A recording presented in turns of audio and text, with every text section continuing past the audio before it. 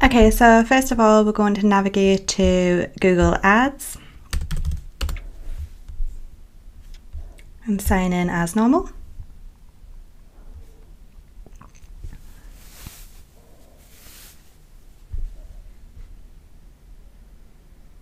So within Google Ads, you have the keyword planner, which is under Tools and Settings, Planning and Keyword Planner. So in order to do your negative keyword research, you can do this alongside doing your normal keyword research for building out your account. And you're going to go through the option of discovering new keywords. So the best way to do this is just to gather 4 to 5 keywords that are relevant to your business that you would like to actively bid on, and enter these into this box here to discover new keywords. So I'm going to go ahead and type mine in.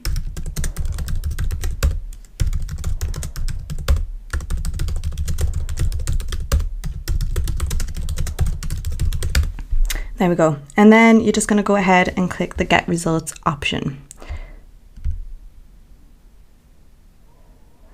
Once the data has loaded, you'll see that there's multiple options at the top of the screen here to adjust how your data is presented and what areas it is looking at.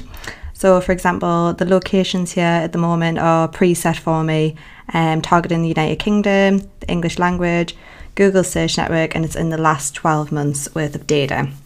That's absolutely fine. That's exactly what I want to be looking at for my particular account. However, these can be adjusted in line for specific cities that you want to target, different languages and different time scales. So once the data is uploaded, once the data is available, you'll see that you'll have the original keywords that you entered into the keyword tool at the top. So mine was AdWords training, Google Ads training, Learn PPC and PPC training. It'll give you various different columns with some information about those specific keywords. So we've got the average monthly searches, some of them are between 100 and 1000, some of them between just 10 and 100. And it'll give you the competition around those keywords as well. So medium is medium competition, high is high competition.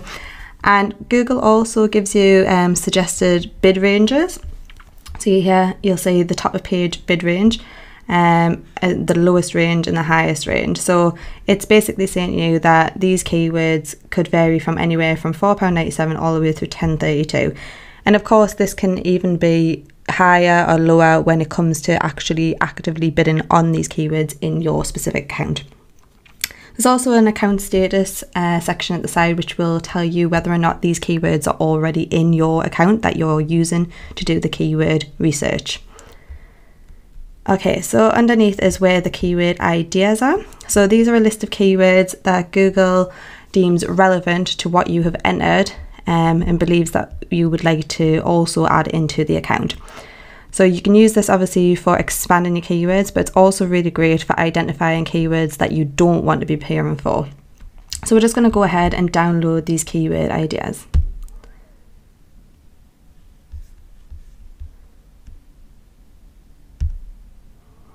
And this will just open up in an Excel format. So once you've got this, you can tidy it up a little so it's easier to read. You'll probably just get rid of all these columns from J onwards. And here we have your data. So you can open up the columns so you can see exactly what you're looking at. Again, the top couple will be the exact keywords that you actively entered into the keyword tool. What I'm going to do is I'm going to go ahead and filter this data. So basically Google will download it in a format of relevance of the keywords rather than by search volume. So as you can see here, there's an average monthly search volume column on the right hand side. So as you can see here, there's a search volume column on the right hand side, and Google will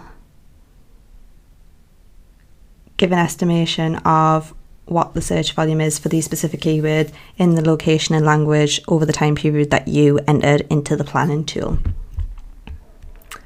So all we're going to do now is we're going to go ahead and work our way through these keyword suggestions and just highlight any that we feel are irrelevant to our account. So anything that we don't want to appear for when somebody types that into Google.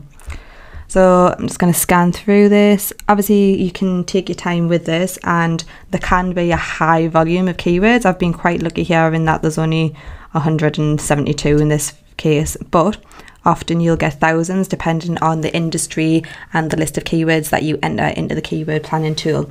So it can take a bit of time, but it's definitely worth it for you. So for example, I'm going to go ahead and highlight this Amazon PPC course because I don't want to appear for this specific keyword. It's not relevant for my business.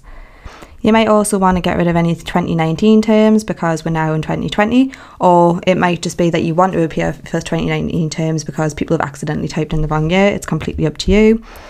Here we've got SEO and PPC courses, so I don't cover SEO, so I wouldn't have that keyword in my account. I've got free Google Ads training, and a lot of businesses will actually kind of be in two minds about using the option for free within keywords.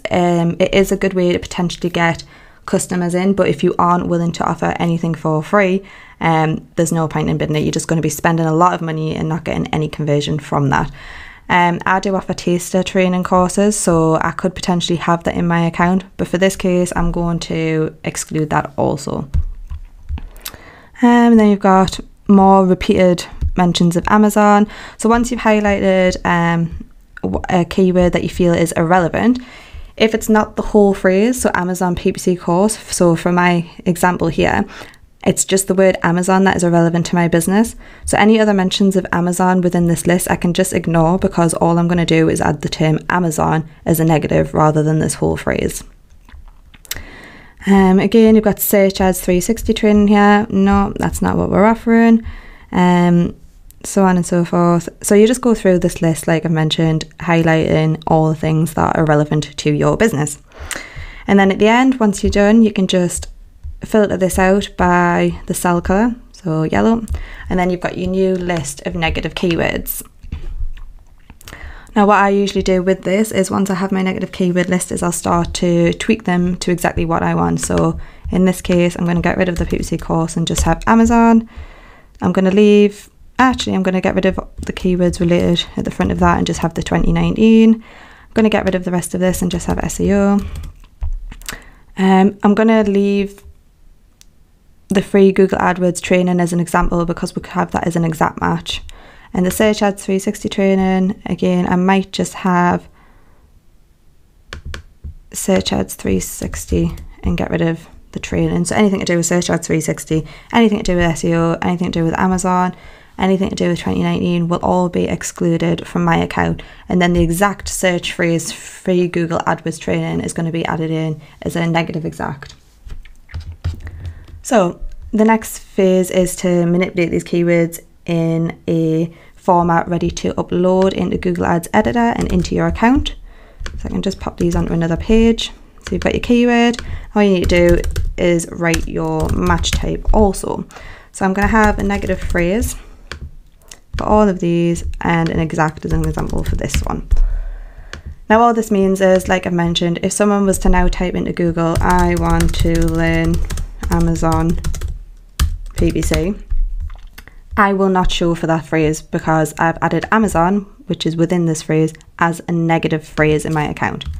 However, if someone was to type free Google training,